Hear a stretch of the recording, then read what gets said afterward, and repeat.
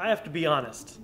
Growing up, I didn't enjoy going to church every week. Don't get me wrong, the church we attended was full of wonderful people, but to a kid, it was often hard to sit through some long services that stuck to some pretty traditional ways of doing things. Now, tradition can be helpful, especially for your spiritual journey, but if all you've experienced from church is tradition and long services, I have some good news for you.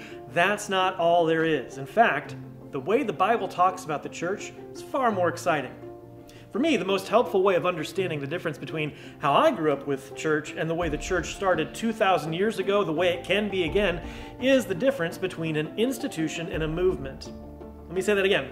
It's the difference between an institution and a movement. You see, institutions have a lot of traditions to uphold and structures to maintain, and a lot of time is spent within institutions on doing just that, maintenance. Institutions have a high bar for entry and are slow to make important changes.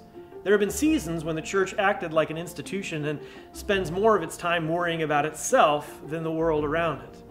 Movements are different, and the Christian church is and always has been a movement of God's people sharing the good news of Jesus with the world. Movements are exciting and world-changing.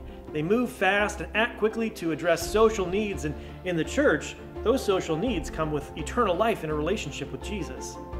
Now I know that the Jesus movement, the church, is the most exciting way to find purpose in my life and provide hope and healing to a world in need.